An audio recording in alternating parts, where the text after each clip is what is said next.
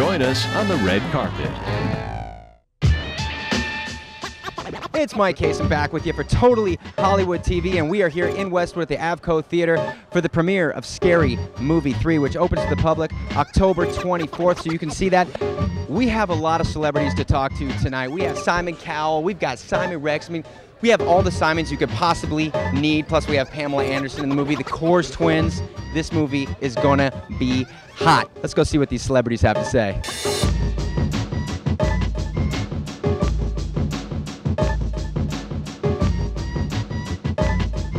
Are you into real horror films?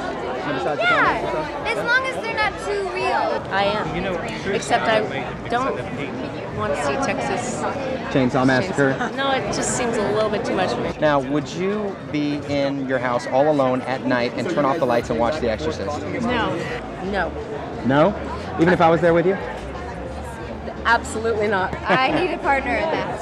I am with forensics, and I'm going to have to cross the crime tape, unfortunately. I hope you don't mind. Well, it depends on what you're going to do when you cross the line. Hey, sky is the limit. I'm the best forensics man in the world. I've got the biggest tools. Who's scarier, Michael Myers or Michael Jackson? I'm gonna go with Myers. You're gonna go with Myers? Yeah, because he had an effect on me as a child. Which hairstyle, which complexion? You know, I think I'm not going to we'll get get past it. Michael Jackson, I guess, because he's real, and Michael Myers is a character. Michael Myers, Michael Myers, Michael Myers, Michael Jackson. It's a close. Who would you rather be locked in a cell with? Michael Myers.